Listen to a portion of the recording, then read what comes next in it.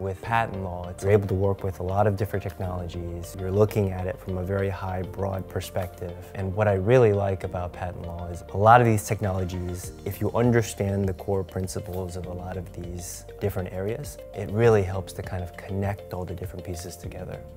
Seeing the new technology or what might be coming out in the next year or two, right? It's interesting. Knowing kind of what's going on in the background in your day-to-day products or even services that are online, right? Understanding how, the pieces kind of come together and work, I find that really exciting.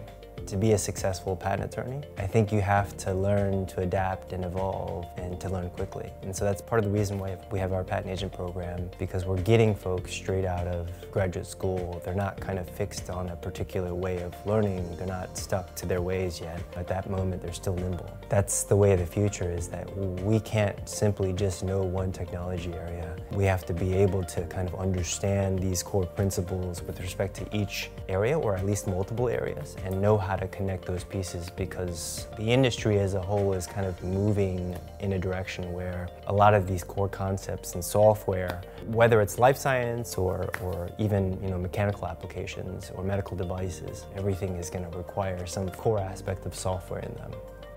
I think the best relationship are ones where the client can be open, where I think both sides can kind of come from a standpoint of understanding each other.